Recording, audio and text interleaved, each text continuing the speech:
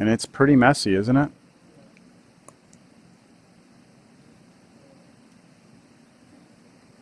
But what are the questions that we have to ask now? With the derivative, what are we supposed to ask? When is it 0? And when is it undefined?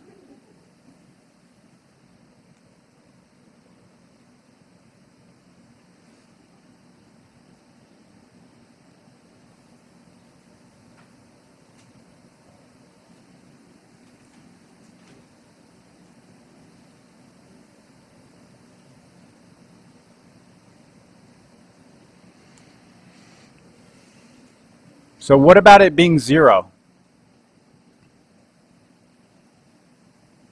It's a fraction, right? So all you have to do is set the top to 0.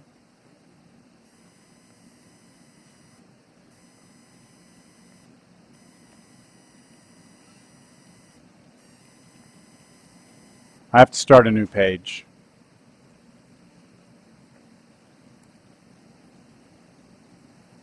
All right, so I'm going to start a new page. Is that all right? 1/4 y cubed. What was it?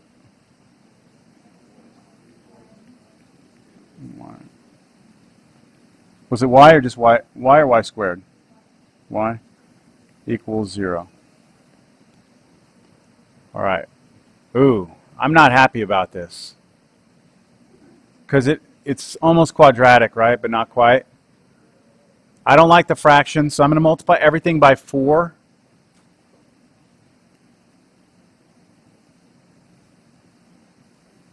That's better, right?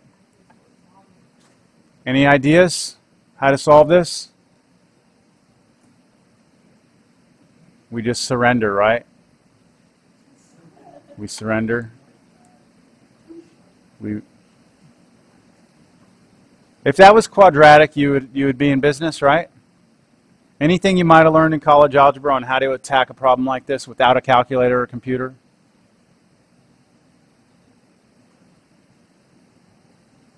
Y'all remember synthetic division? It's called the rational zero test. You take all the factors of 8 and you write them down.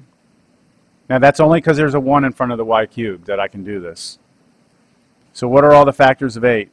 All the numbers that multiply into 8 or divide into 8 evenly. 1, 2, 4, and 8. And then you're supposed to try synthetic division on each of those. No? I know.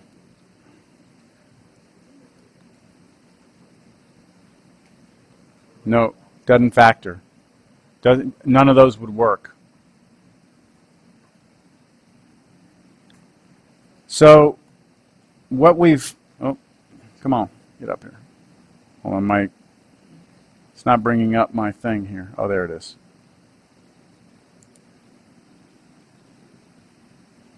What we're getting here, okay, is we're trying to get this y coordinate of this point, but our algebra to find it is extremely challenging, isn't it? I mean, there's no way we're going to get it by hand, unless we made a mistake somewhere. Yes. Yes.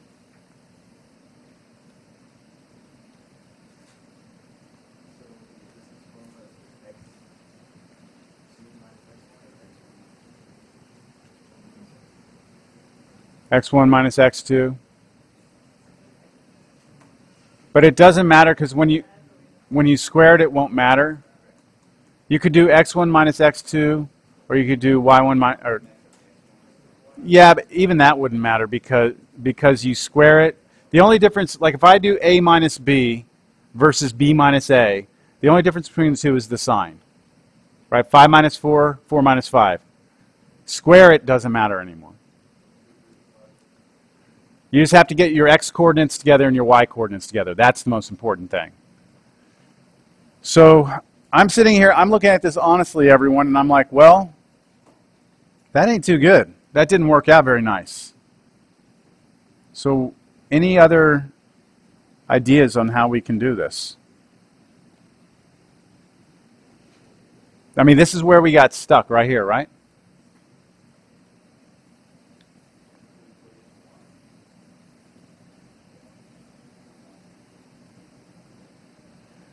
Back up here, didn't we, when we had xy right here, when we had that, xy, I said, well, couldn't we solve that up there for x and get it all in terms of x?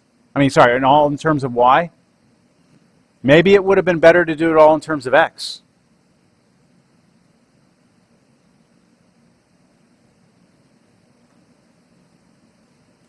What would change? Let's look at what would change, okay? Can you solve that equation? I want to start a new page. If we have this equation, y squared plus 4x plus 1, right?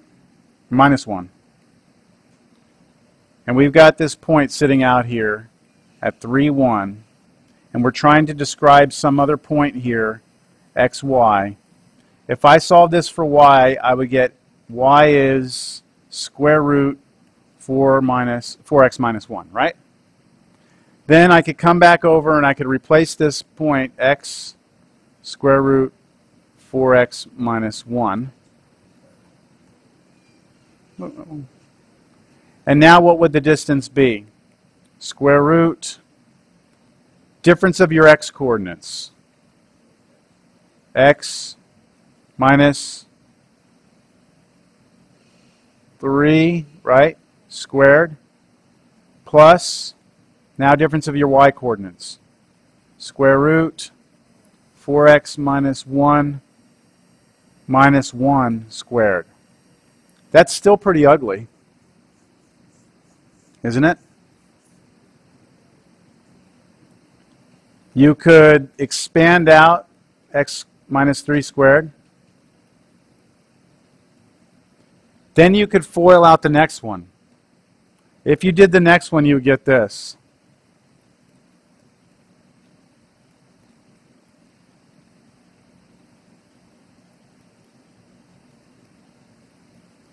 That doesn't look much better, does it? So what I did was I took this one right here and I multiplied it times itself. So the derivative of that we could take. Let's clean it. I'm just trying to see if this is going to make it any better. It may turn out that it doesn't. So let me try and collect any like terms together. X squared, I have minus 2x plus 9 minus 2 root 4x minus 1. That's just putting our like terms together.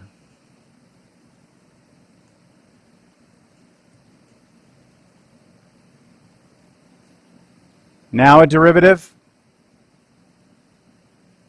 it would be 1 over 2 square root junk. But what would the derivative of the junk be this time?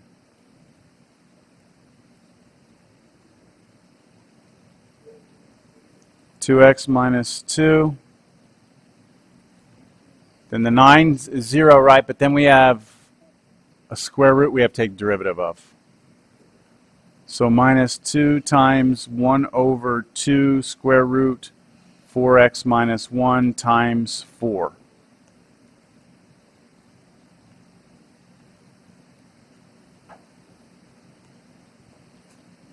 How does this look to you?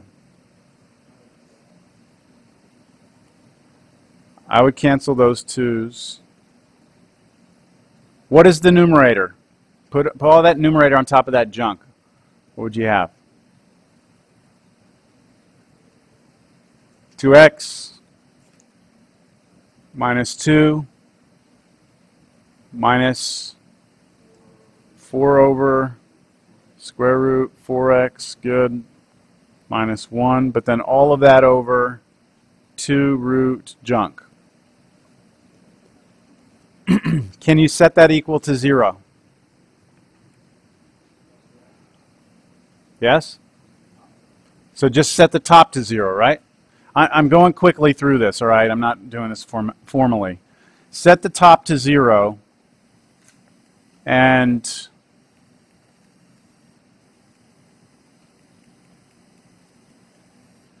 try and solve that.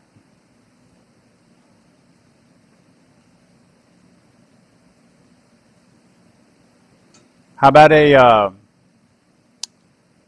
getting a 2, dividing everything by 2? Just to get, each term has a 2 in it, right? So let's just get rid of the 2.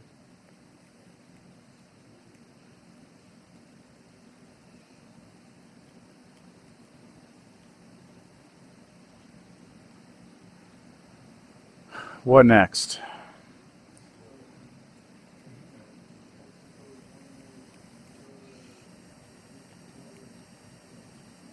Yeah, there's several different approaches you could take here.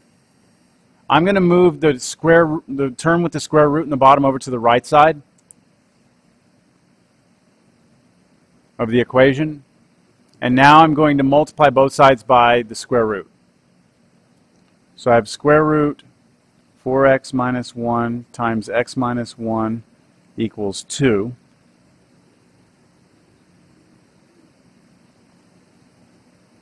And now I'm going to square both sides.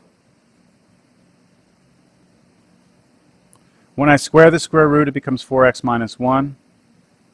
When I square x minus 1, I get that. And when I square the other side, I get 4.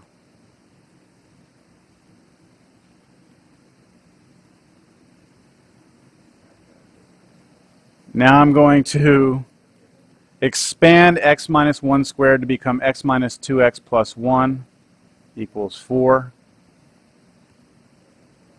And then multiply out. So what I mean by that is expand this, this, this, this, this, this. So 4x squared.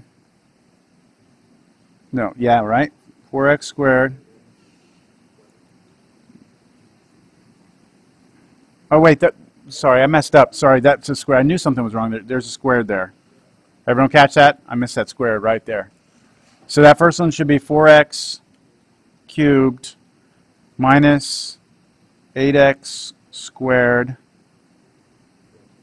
plus 4x minus x squared plus 2x minus 1 equals 4. Collect like terms, 4x cubed minus 9x squared. So where am I? 4x cubed plus 6x plus 5 equals 0. I'm trying to get into, minus 5. Yes, thank you. All that work, and where did we get?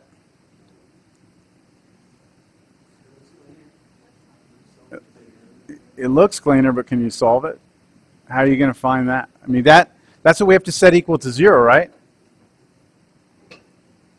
That's what we have to set equal to 0.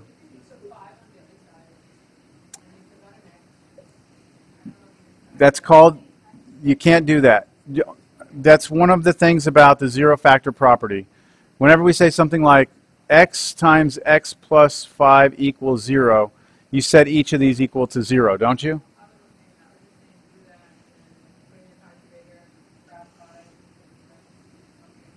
I mean, then in that case, why don't you just put the whole left side into your calculator and get the x-intercepts? Yeah, yeah.